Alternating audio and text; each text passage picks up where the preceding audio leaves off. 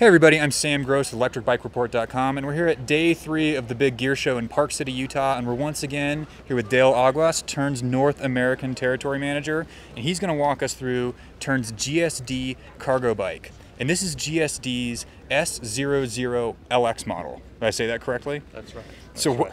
What is this bike? Tell me a little bit more about it. So this is the GSD. It's a series of bikes, and this is the S00 LX, and it's a really well-made bike that you can simply get stuff done, whether it's passenger carrying, 1 or 2 passengers, whether it's cargo or a combination of both.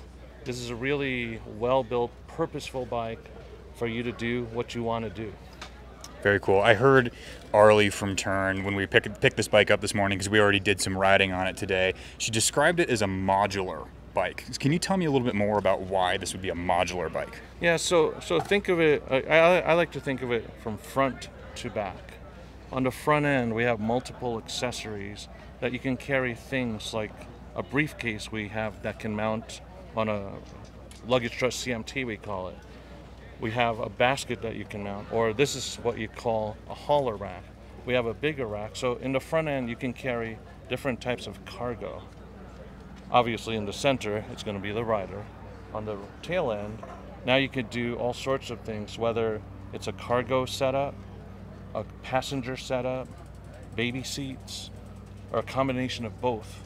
And so it becomes modular so you can set it up how you like to.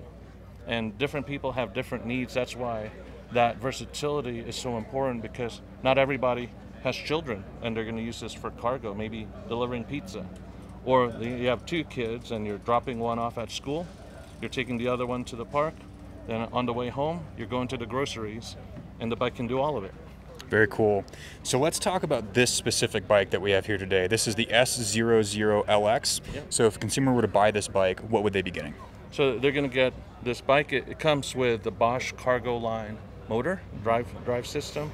It also comes with your choice of single or dual battery, so 500 watt hour or 1000 watt hour. It also comes with a Gates belt drive and NVLO hub. So you have all the gearing and all the gear inches you want.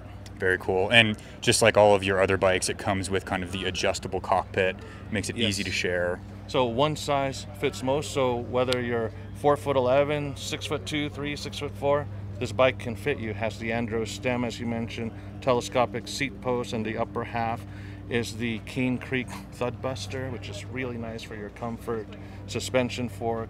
The lock is on the fork, and that is stock, and that is key to both battery cores. So the bike is really well thought through, and consumers love it. Very cool.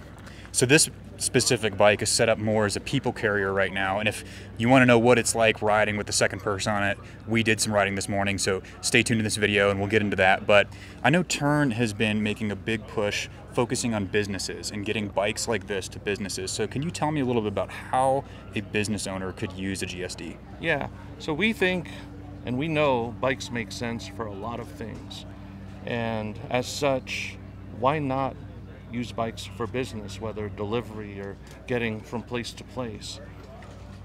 One of the challenges, a lot of bikes can't carry a pizza or carry a passenger or a cooler or a combination of both, or your dog grooming kit.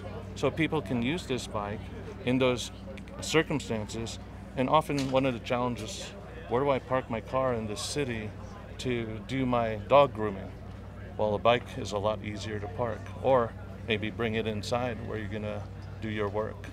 Very cool. And I know you guys have, isn't there a specific program that you guys are working with? Yeah, we're making a concentrated effort called Bikes for Business, where we're intentionally targeting businesses or allowing our dealers to target the respective businesses so that can benefit from using these bikes. Very cool. And I know that Electric Bike Report intends to do a little bit more work on your Bikes for Business program, so stay tuned for that. So today at the Big Gear Show, we're spending some time on Tern's GSD Midtail cargo bike, which means it's not huge, but it's definitely not small. kind of to test how this thing actually handles some weight, because it has a pretty high weight capacity, and when Tern talks about weight capacity, it's kind of a complicated thing. Let's talk about the bike's entire gross weight, which includes the weight of the rider, the bike, and any cargo. There's some other weight factors in there that we gotta pay attention to, but gross weight is the most important thing. But to test the bike's carrying capacity, I've got my photographer actually on the back in a captain's chair, because this bike is more than just a bike designed to carry cargo. This is a people carrier, and it's got a Bosch cargo line motor on it with 85 Newton meters of torque, 300% of assistance. Very solid motor. Certainly not a speed racer. You know, this is a loop that we've done several times here in Park City on different e-bikes we're testing out, and this is probably not the quickest lap of this little loop, but that's okay.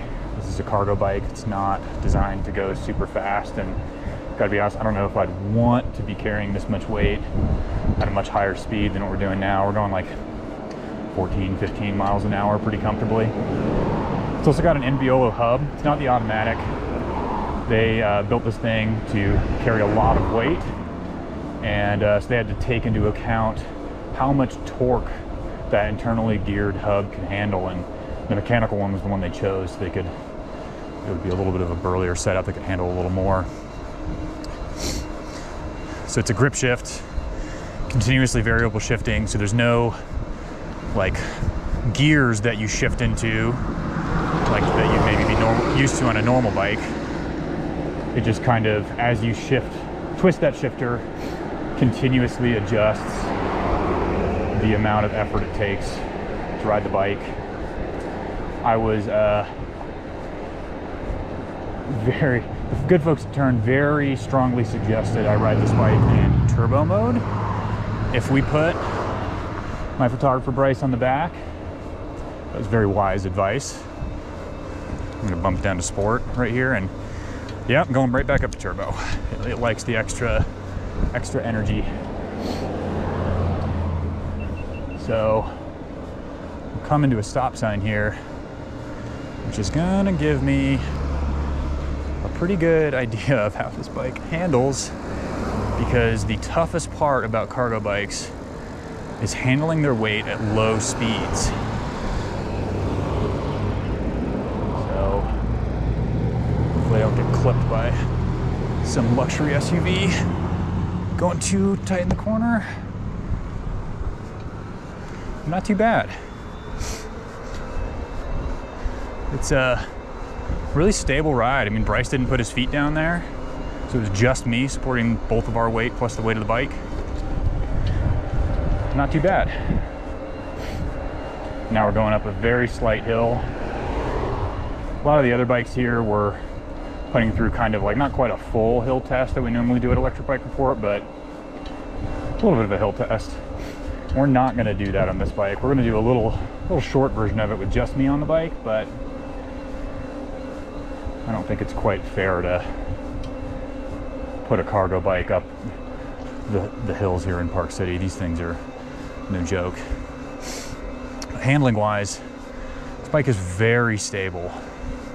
It does handle pretty much exactly how I would expect a cargo bike to when it's loaded down at least.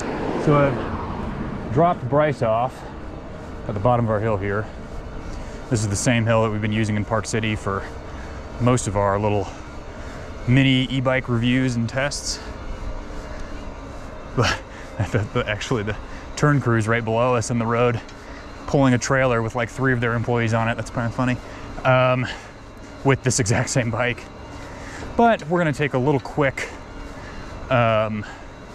spin up this hill just to see how it climbs, because, you know, even cargo bikes have to go up hills sometimes, but we're gonna do it without much weight on it. It's a nice little ride. Again, not a speed racer, but I'm having no problem talking to you guys. It's a very easy riding bike, very casual riding bike, and with no weight. Like if it was just you, if you're like using this bike as a commuter, it's a really nice ride. It's very easy to handle, despite the fact it's got a longer wheelbase, a little extra weight. I'm into it. So again, I'm really not going to push this bike downhill. It's got some really nice Magura hydraulic disc brakes on it. Magura seems to be the brand of choice for Tern.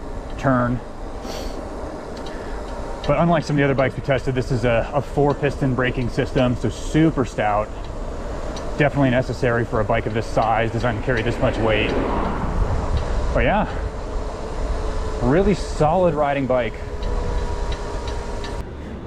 So the GSD is a bike that really likes it when you calm down while riding it. Something I always do when I get on like a tandem or a cargo bike or like just a overall different riding bicycle than I'm used to is I kind of tense up, you know, do like the tense shoulders, grip the bars a little harder than normal. The GSD doesn't like that. It is a very favorable to relaxed riding, just like any bike is, but especially with weight on the back, tense riding and fighting the bike makes it feel just a little twitchy. It's not really a knock on the GSD, more a knock on my own nervousness and unfamiliarity with this bike. But just a pro tip. So Tern is always thinking about storability of their bikes, because while this is not necessarily a huge cargo bike, it still takes up a significant amount of space. So will you walk me through how you guys have come up with a storage solution? Right, thank you. Whenever people hear cargo bike, they think functional bike. It can do a lot of things, but where do I store it? They're so big, they're so long, they're so bulky. And we have a solution. Even though it's only the length of a regular bike, you can also store it vertically, and a lot of people love that for their use. You just stand it on its tail end. Oops.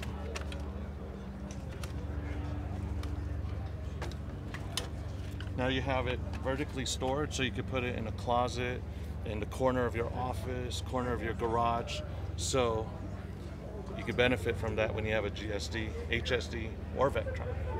Very cool. Yeah, this is something that all 3 of the Tern electric bikes do. But if you've liked the GSD, be sure to give us a like and subscribe to our channel. We've done several other videos here from the big gear show with Tern and then other e-bike manufacturers that are also here. If you want to know more about the GSD, check out a link to a written review of this bike in our description below this video. For Electric Bike Report, I'm Sam Gross. Dale, thank you so much. Thank you, Sam. Thanks for watching.